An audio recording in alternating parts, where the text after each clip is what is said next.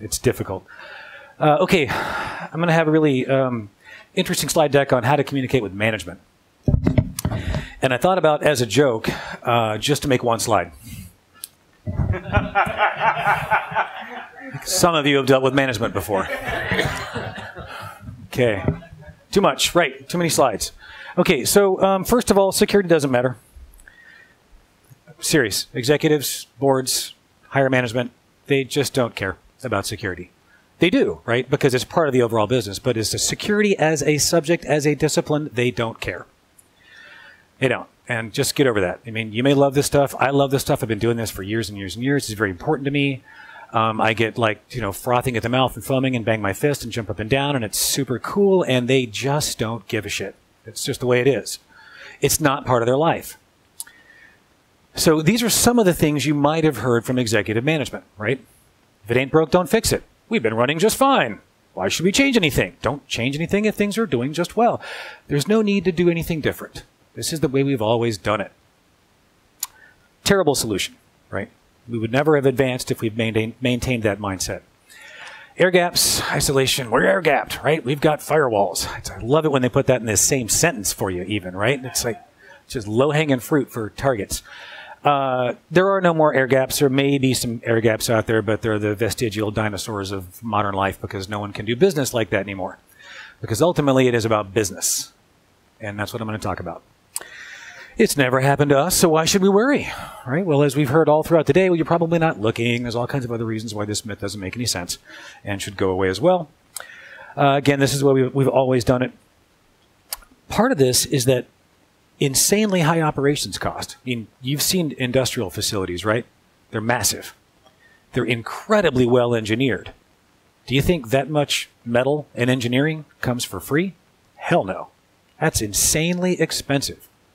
Your security stuff is a drop in the bucket in terms of what it costs to start, maintain, fight for, cite, all of the nonsense that goes in just getting that plant day one operational, much less maintained and sustained.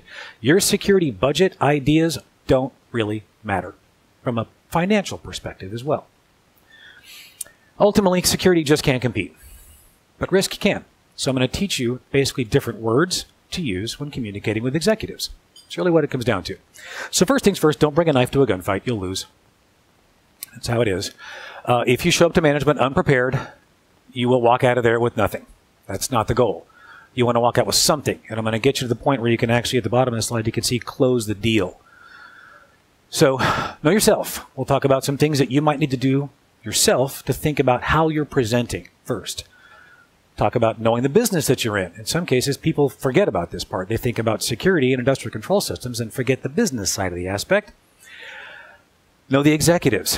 They're still people. They still do things just like everybody else does. They do put their pants on one leg at a time like you do. But they are still people, and there's certain nuances to their personalities. Know the risks that matter to them, not you. You usually go into these discussions knowing the risks that matter to you. This has to get flipped, and you need to speak to their risks, their mindset. How to prioritize for business versus security. This is very important because we always prioritize for security because that's what we do. We think about security first. They don't. It's not their priorities. And then, of course, the language. It's important to know how to speak their language. They do speak a different language. It involves a lot fewer syllables. Sometimes it's pretty pictures. As Rob Lee mentioned, he's a cartoonist. His book is actually for children and management. There's a reason that clause is in there, right? And then knowing how to close the deal, because this is what they do. You have to use their terms and think like they think. Close the deal with a conversation with them. Okay, first things first, let's talk about knowing yourself. Look in the mirror. Anyone from a third-party consulting firm in the room?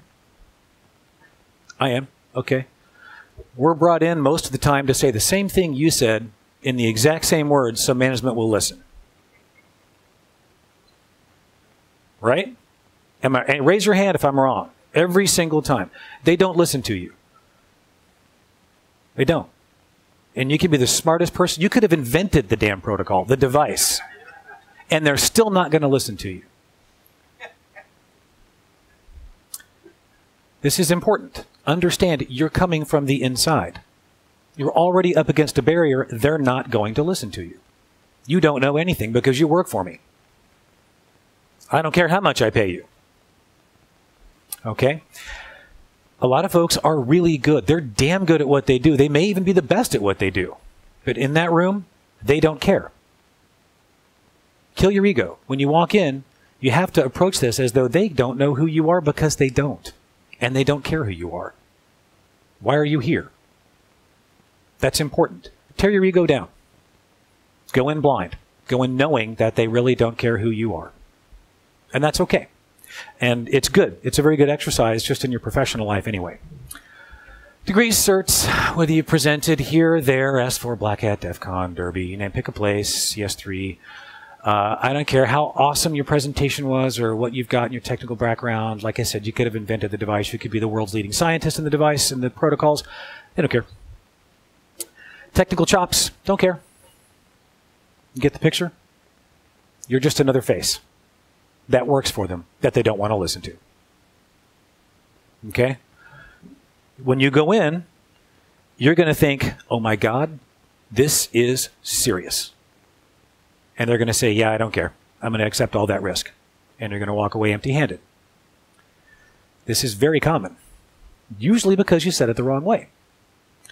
So be prepared to accept, in some cases, way more risk than you want, and we'll talk about why, and in some cases, not as much, but you will definitely accept more risk than you want dealing with management, because they rarely see it like you do. And it's exceedingly difficult to get them to see it the same way you do, because they don't have the same experience that you do, the same depth of technical expertise, the same understanding for the priorities, the likelihood, vulnerability, threat landscape, all of that stuff is stuff you've studied for a long time. You can't convey that to them in one slide. It's going to take a while. So this is where you start, not where you finish. Be prepared to repeat yourself with different words. Who's got kids? All right. This is exactly what it's like. You're going to say it once, and they're going to go do the exact damn thing you told them not to do, and you're going to say it a different way, and they're going to do it again. And you're going to say it a different way, and maybe after the 50th damn time, they're going to figure it out, and they go, oh yeah, I'm not supposed to do that, or I'm supposed to do it that way. It's the same thing. You're going to have to say it a bunch of different ways because they don't speak your language. You've got to say it the way they want to hear it, which sucks, but it's a reality. Last piece, most important bullet on the slide. If you do not have soft skills, you will fail.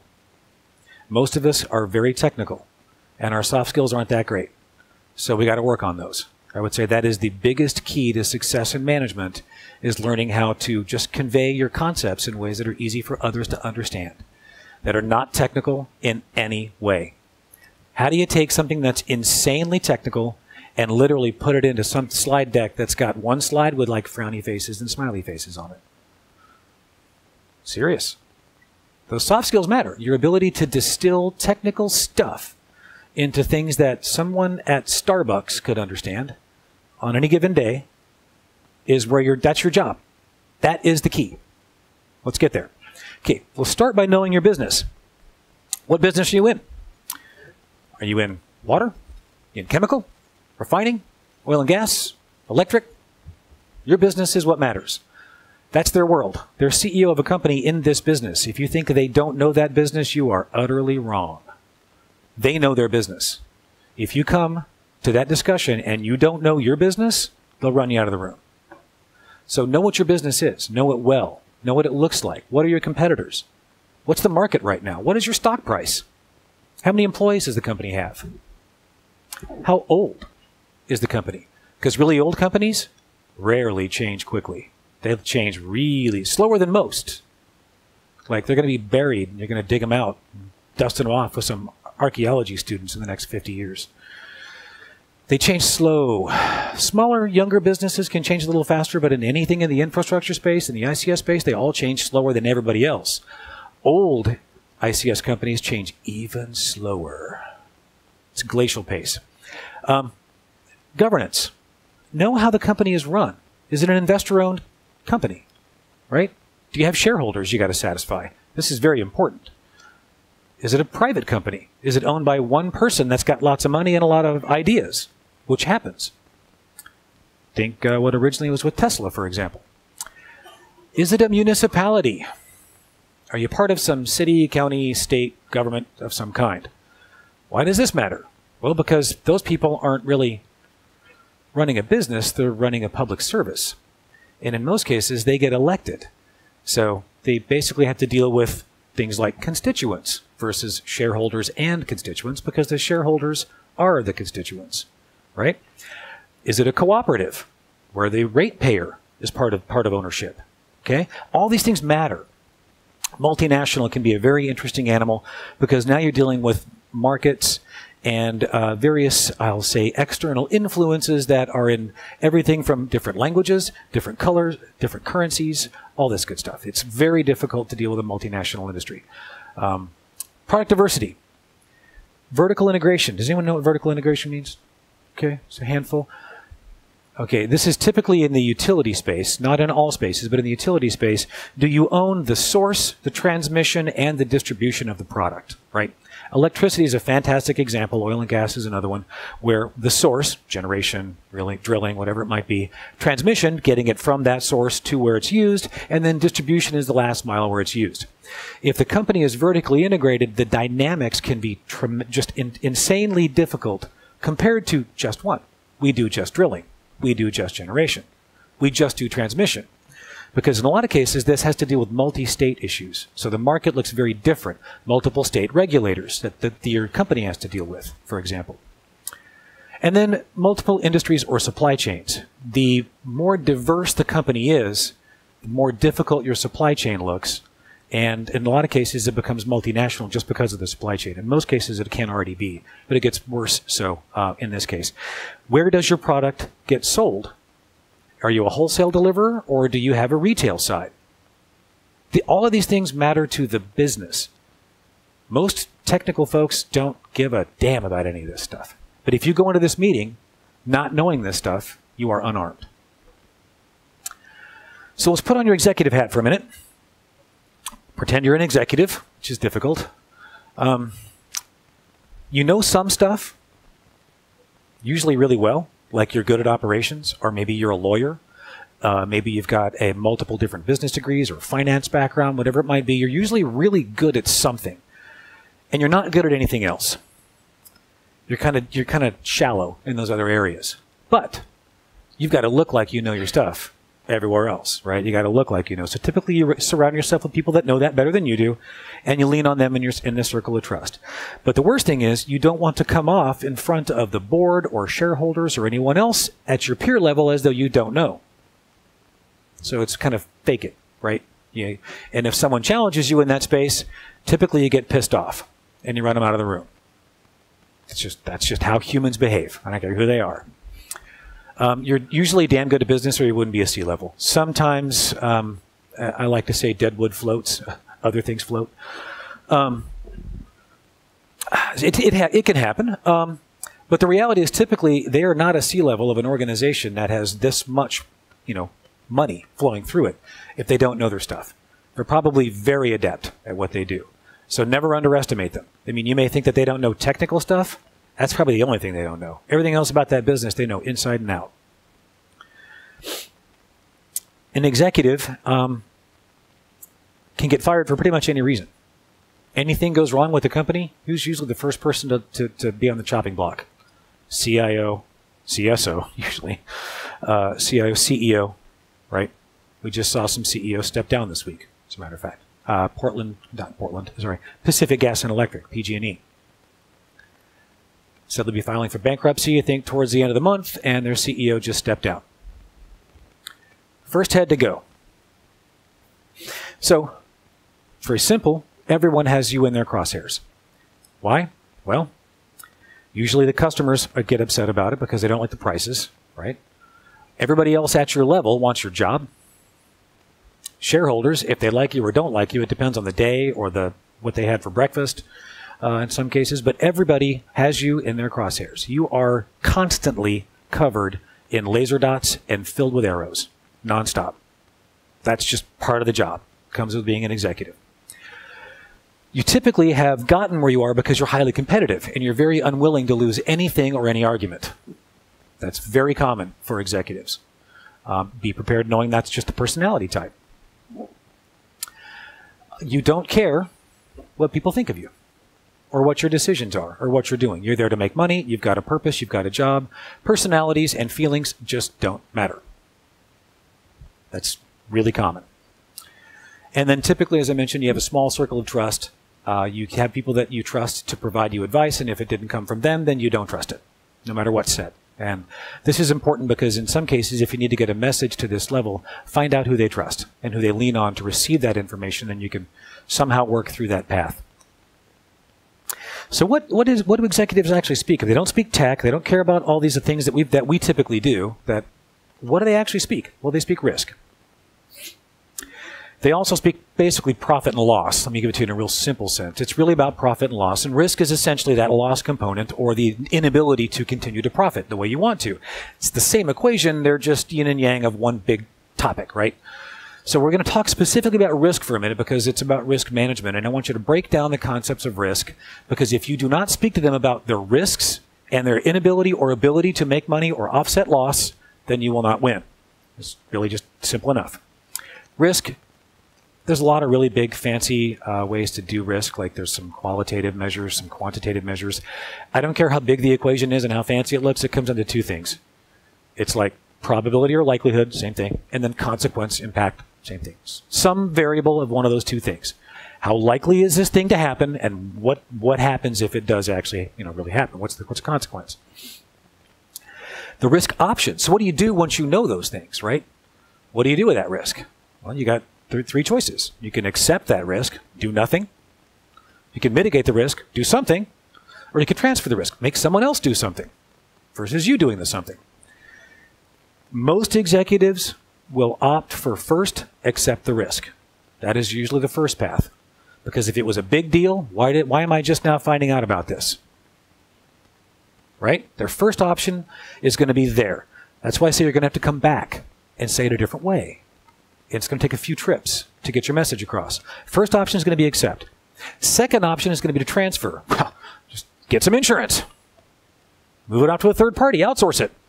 There's lots of different ways to transfer that risk somewhere else. That's your second option. Third option is actually to do something. So you can see you've had to come multiple times with successive messages, different ways to get them to actually do something. That's just the reality of the picture. Okay? Unless you have something so compelling that they're willing to jump and do it right away. Very uncommon. One thing about executives that most people don't understand is it's not their job to manage risk. It's their job to take risk. It's not what you think. It's their job to take as many risks as they can, and hopefully nothing bad happens. Because that makes them more profitable.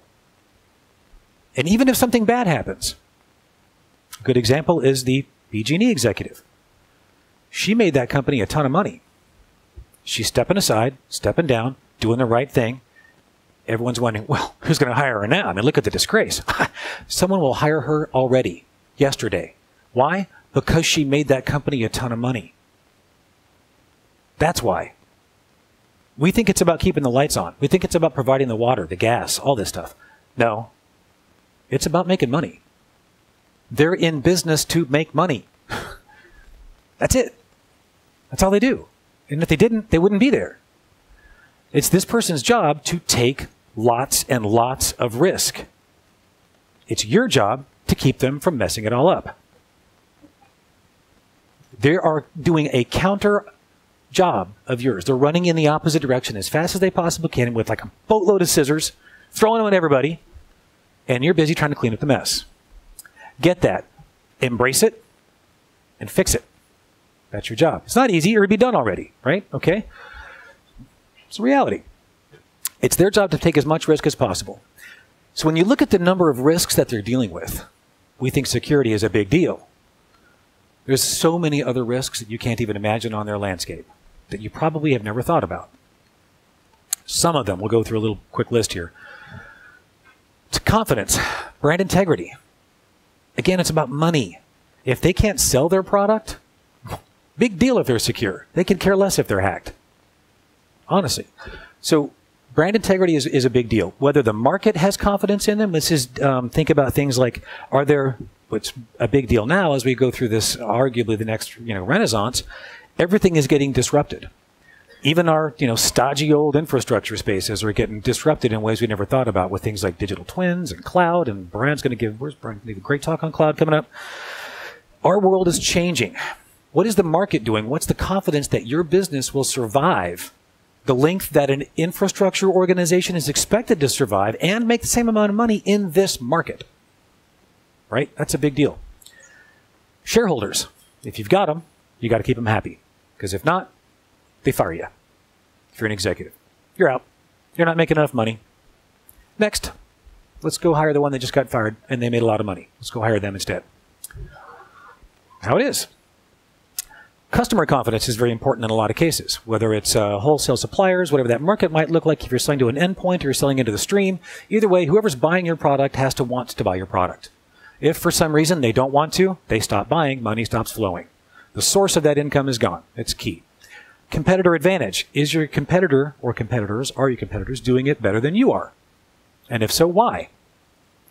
This is, from them, this is business side. This has, in a lot of cases, nothing to do with the security piece or even the industrial components, right? Credit rating. Big deal. And this, I know, it's like, credit ratings, oh God. If you can't get money to do stuff, your business doesn't go anywhere. And in our business, getting money to buy a $500 million facility, you got like some spare change in the couch, you can pay for this kind of thing. That's an enormous amount of money. Your credit rating matters more than you can possibly imagine. You cannot do anything in our space at all if you don't have a stellar credit rating, because everything we do costs just tons of money. Okay, we talked about some regulation. Thanks, JD. Good presentation on regulation. It matters to the business because it's not just about whether or not you're breaking the laws and you're going to get the, terrible specter of $1 million per day per violation, which is BS anyway. The safety regulations, environmental regulations, they're there for a reason. They keep them from doing things like taking too much risk and killing their own people. It's really what it's about. How do I not kill everyone in my plant or the neighborhood around my plant? That's pretty much why regulations are there. It's the lowest common denominator where you can accept some risk, but you can't kill a bunch of people. Because lawsuits and stuff like that, people get upset. And then, of course, in regulation, what is often left out of the regulation is typically the rate or cost for your market to do what you do to sell your product. Okay? That has a factor in there as well, because there's everything from market regulation just as much as there is like safety, environmental, or now even security regulations. I mentioned it's about loss. Loss of revenue. Everyone can immediately understand what that means, right? Loss of production downtime or an outage. This is one of the most interesting numbers you can get if you can figure it out. And it's not that hard. How much is it in dollars per minute of outage for your company? Because once you know this number, everything comes into scope. Now you can go to the executives and say, I want to do this, and it will stop. In theory, it'll prevent this much outage, this much downtime. We've had this much downtime over time. I'm going to prevent this much downtime. That will save us X amount of dollars per minute.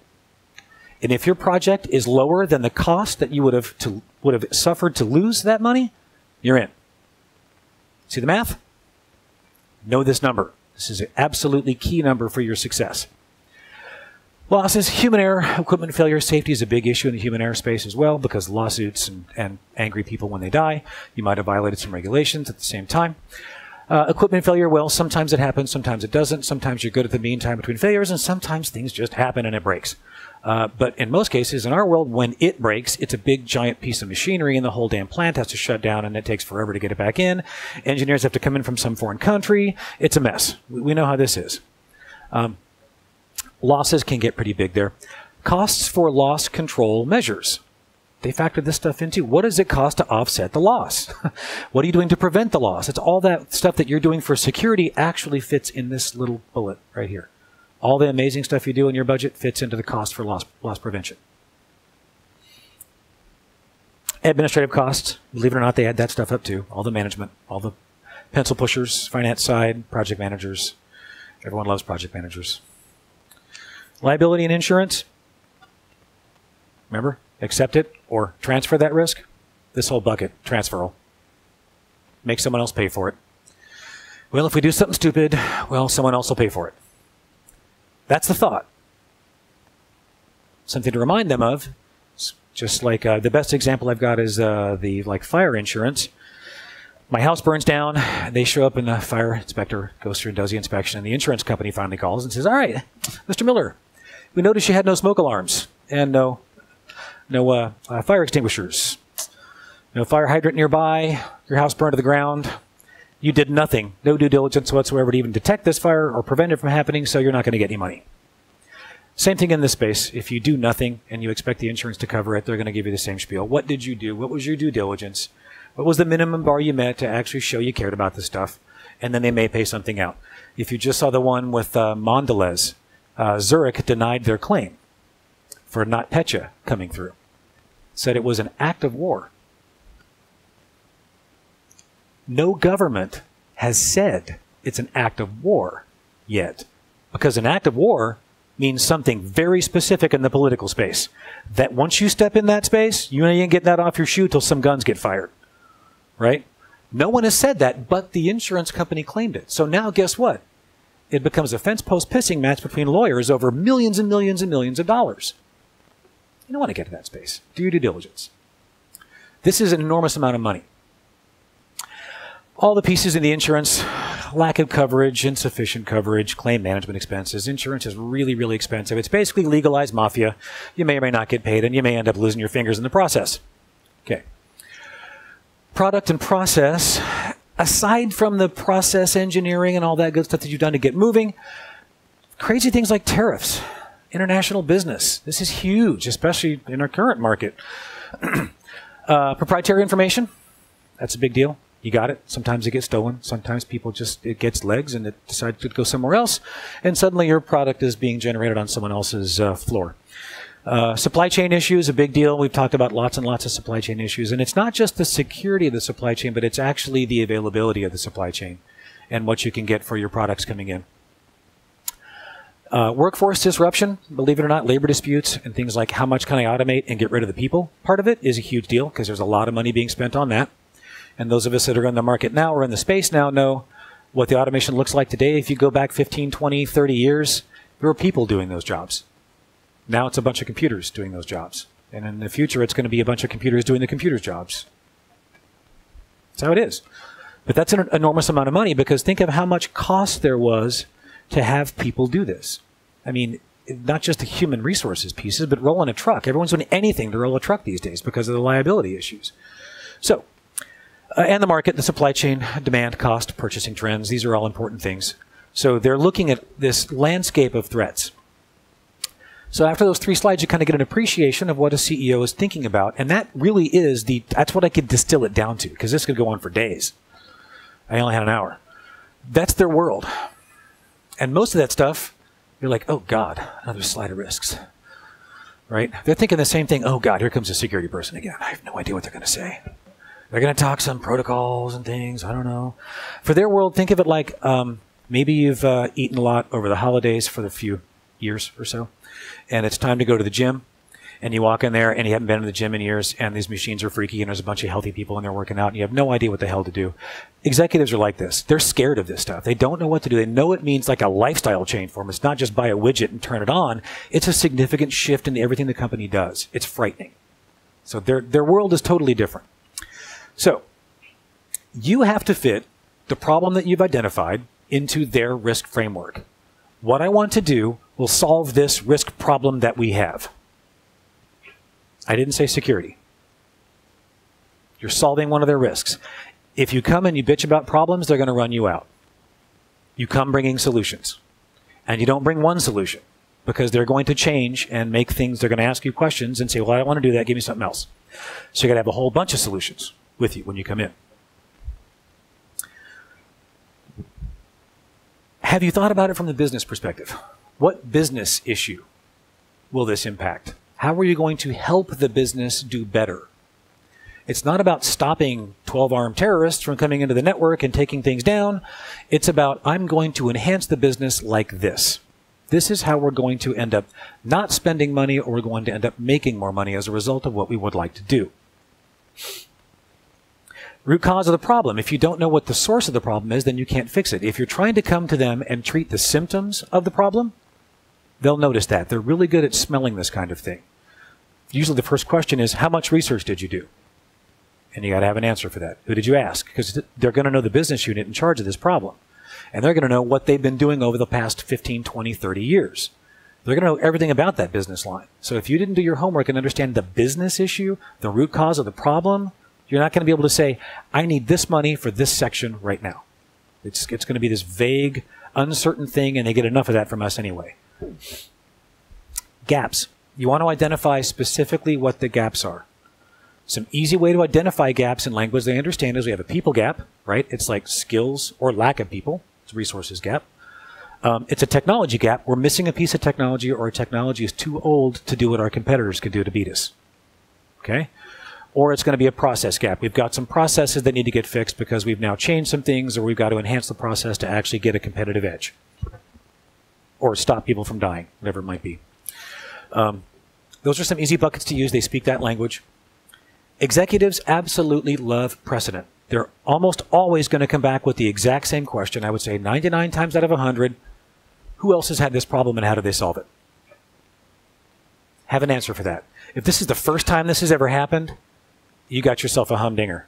Because chances are, in our industry, this has happened to somebody somewhere. Is this information public? Nope, probably not. It might be, but probably not. That means ask your peers. Come to events like this. I'll give a plug for the Beer ISAC. Go to the Beer ISAC, talk to your peers. But the deal is you got to figure out what else has been done. Because if you come with an, I don't know, they go, well, how the hell do you know this is going to fix it? Right? So you got to have some precedent, even if it's something close. Say, I've done a ton of research, I've done this, I've done that, and this is as close as I can get, and it worked for them. That gets you a lot more than, I don't know, I think it'll work. Because I'm the guy who made the protocol or invented the machine or whatever it might be. They don't care. Okay. They want some examples.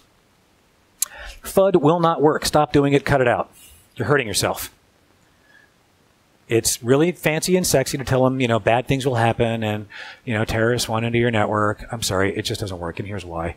Security is a cost center, not a profit center. All they think of when they see you is as you're talking, they're hearing dollar signs come out of your mouth. Cha-ching, cha-ching, cha-ching. Why is this person still talking to me and I'm losing money? Go get to work. You're expensive. Security is not cheap. And when you spend a little money on security, you get a little security.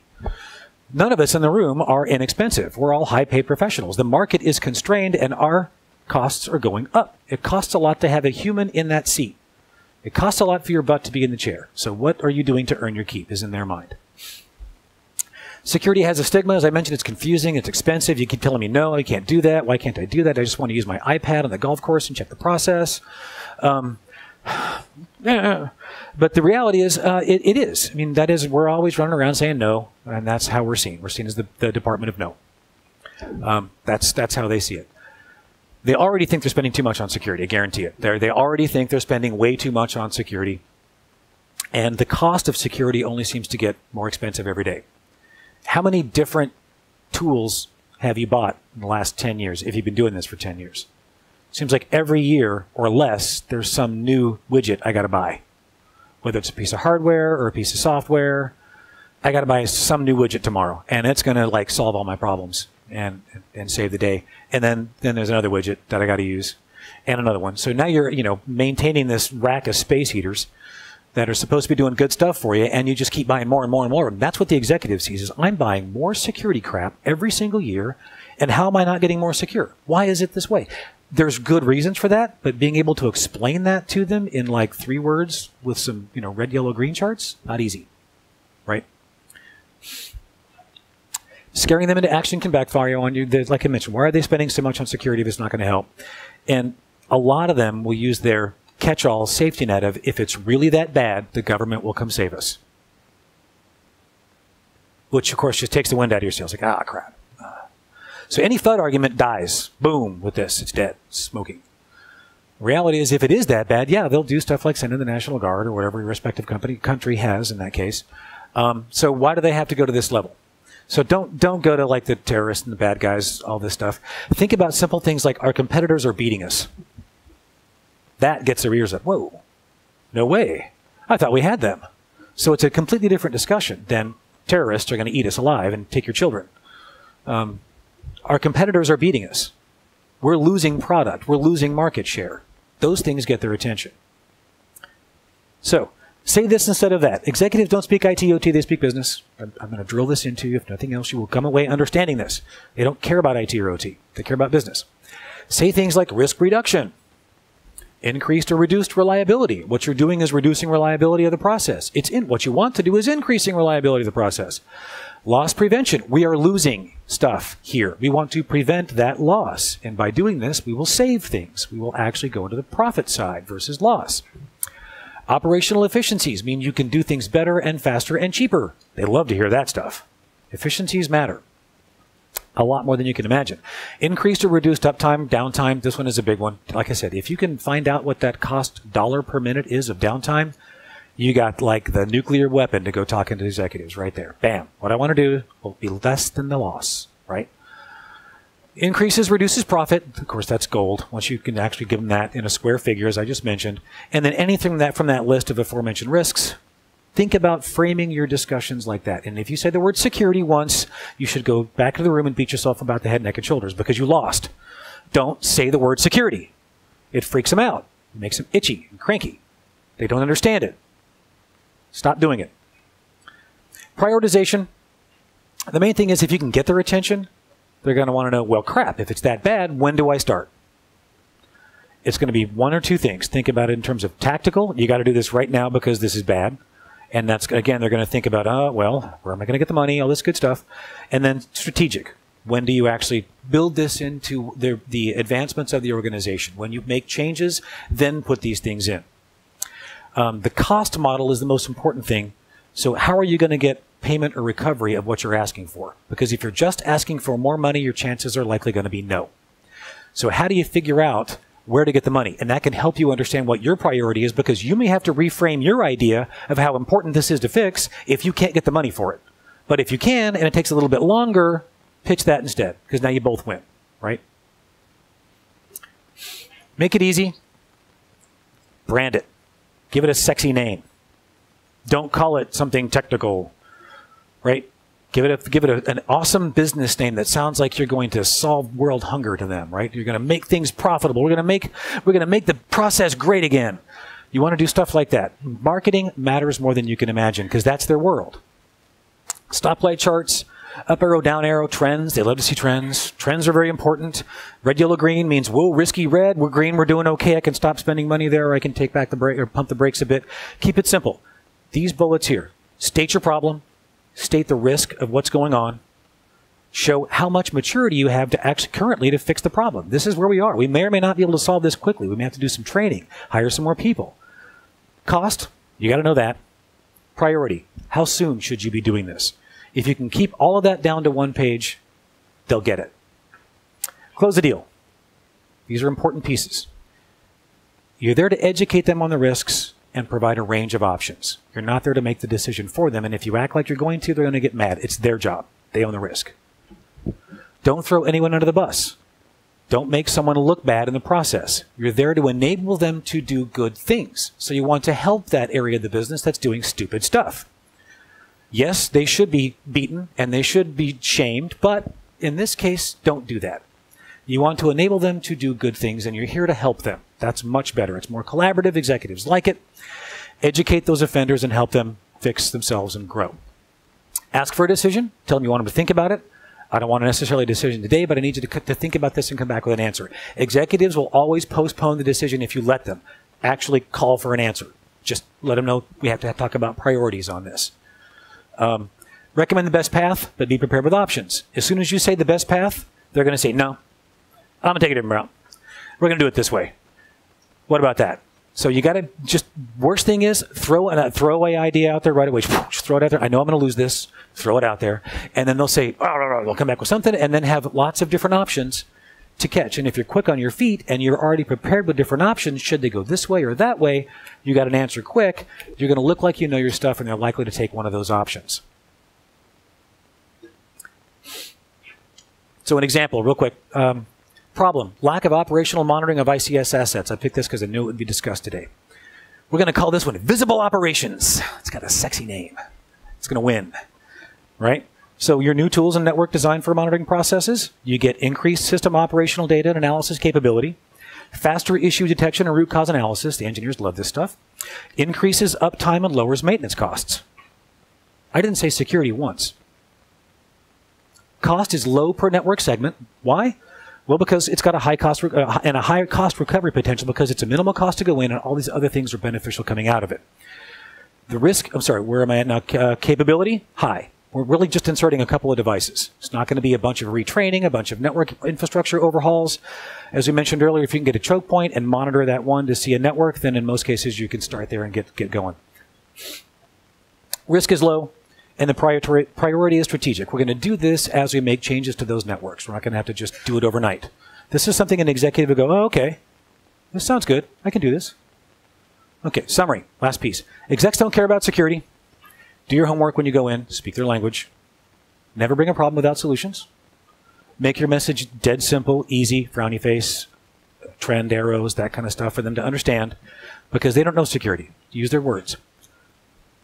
You're there to help them make a decision, and that decision may be the opposite of what you want. That's okay. Come back later with different words and a new picture. Just keep trying. Use different words. Your role is not to secure the company. This is the most important bullet in the entire deck. You may think that's your job. It's not. Your job is to enable them to make money and keep making money. And it may not be what you want in terms of risk reduction or risk appetites, but it's what it is. That's it. Thank you very much, Patrick. Yeah. One question? Sure, I'll do one. You pick. Okay. That's a good path. It takes longer than you want. Depends on what you're trying to do. You can certainly get it on the risk register. What I found in a lot of cases is as you're doing that, and your expectation may be realistically 1 to 2 to 3 years to get it to the place where it can make an executive level decision. Hopefully you can get it done in a year. I mean, that's breakneck speed for our industries. If you can get it done in that time, great. If it goes to 2 to 3 years, chances of everything else changing around it is now a reality. It used to not be the case, but now it is. We've got a lot more disruptors at their level that they're concerned with. And in some cases, what we thought was important then just drops, and other risks just take it away. So I've always opted for doing both. So you kind of squeeze them, you sandwich it. You start with that grassroots effort and build it up, and then come at it from the top and hit them there too. So if I would try both tracks, depending upon what level of traction and visibility you have in the organization. It really depends on your connection to the right management layers and the right players. Because if your only option to get that risk through is someone that the execs already hate, good luck. Yeah. Okay. All right. Thank you very much.